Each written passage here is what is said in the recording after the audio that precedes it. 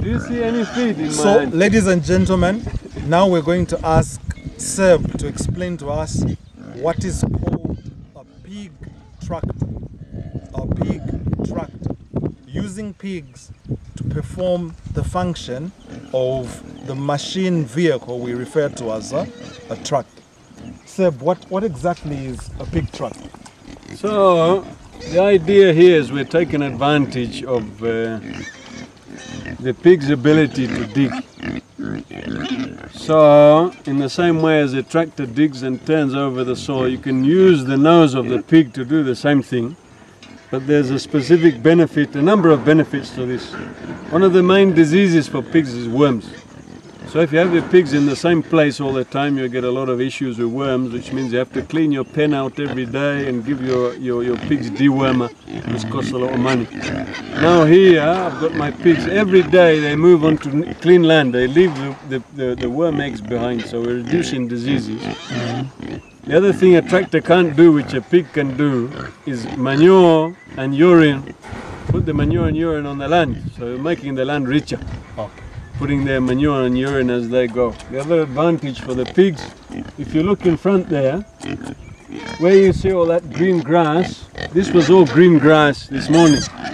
So they've eaten lots of green grass, which is good for them because good for me because it reduces my feed cost. My cost of feed is less because they've eaten all that green stuff.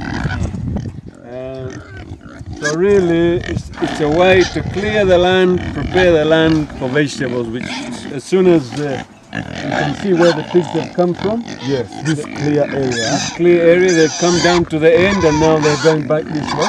Okay. As soon as they reach the end, we'll come in with the plow and just mix the soil nicely. All the manure and urine gets mixed evenly in the field, and then we'll come and plant vegetables. No need to apply manure.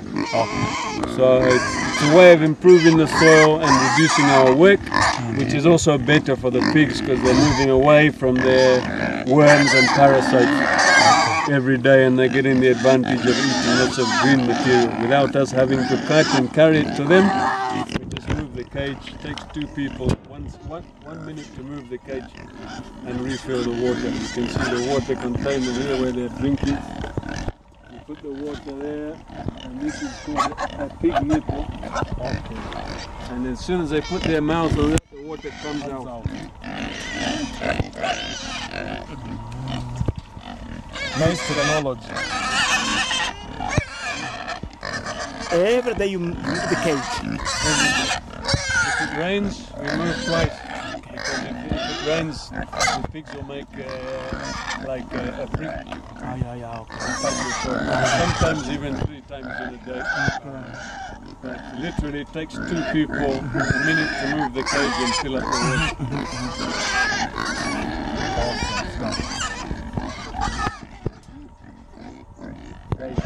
They're urinating right now, so that's fertilization right there. That's the fertilizer. That's the fertilizer. Awesome stuff.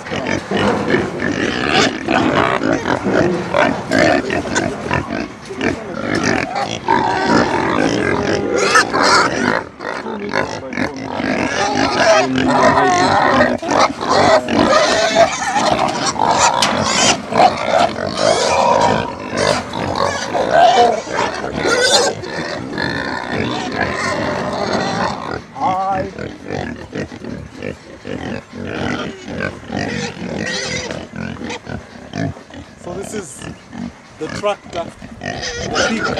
The pig tractor has done its work on this cleared side.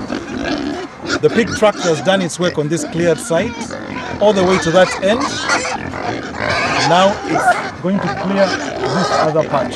So the pigs will consume all of this green you're looking at here. It will all be put into the ground as urine and fecal waste, dung.